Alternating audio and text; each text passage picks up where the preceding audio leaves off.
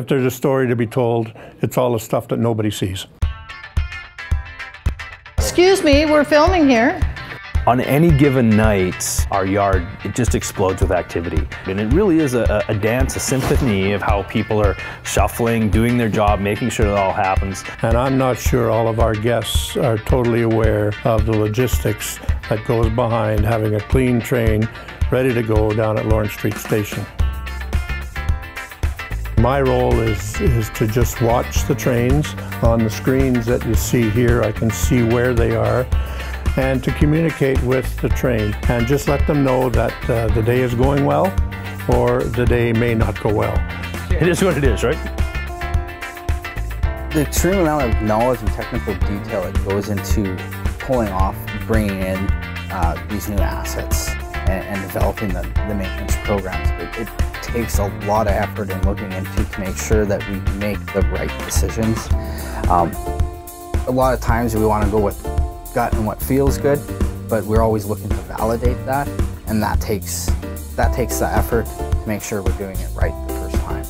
And we ensure that everybody is doing an absolutely perfect job, so when the guests get on in the morning, the train is absolutely 100% perfect. And that's what we strive for every single day. We're the secret gnomes that run around at night that put stuff on the train, and our job isn't vaccines, but my crew are 100% committed to making sure that everything's right, so our guests have that life-changing experience.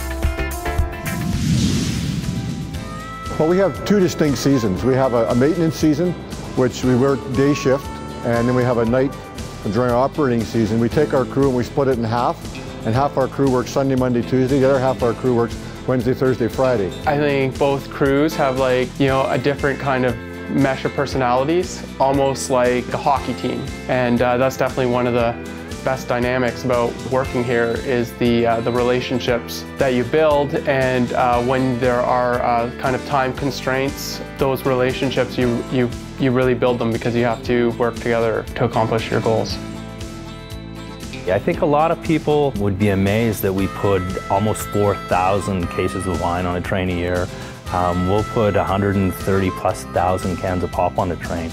I don't think people understand the magnitude of what comes through our warehouse and on a seasonal basis. It's pretty phenomenal in the grand scheme of things. We change out brake shoes depending on the severity of them. I mean, you can change out anywhere from 12 to 37 shoes a night depending on the size of the car, or you can change out in a season wheel sets anywhere from 5 to 25 wheel sets. If you actually sit down and start counting the lights on a rail car, some cars have over 200 lights per car. So when you have a train of 20, there's a lot of lights. It's the amazing thing about night shift. It's quite an organism. All the facets that are involved with making the train run. There's so many people, so many hands in the pie, and they all gotta work together and fit together as colored pieces of a puzzle, because it can't all be there at the same time. It's just knowing that you've done a good job, right? Like that the people are happy. You get feedback from the crew. They get on in the morning and they'll send me an email. Oh, the train looked great last night, Sid. The girls did a really good job. For me, my satisfaction is just knowing that the trains are safe and that we do a good job when it leaves here. And if there's one thing I want people to know is when they get on our trains that they're safe and they have no worries. That's it. Was that not good? Because if we do our job well, that allows them, the guest-facing component of our business, to really stand out. Just to see the smile on people's faces, especially after only being on the train for 2 days, it's just amazing.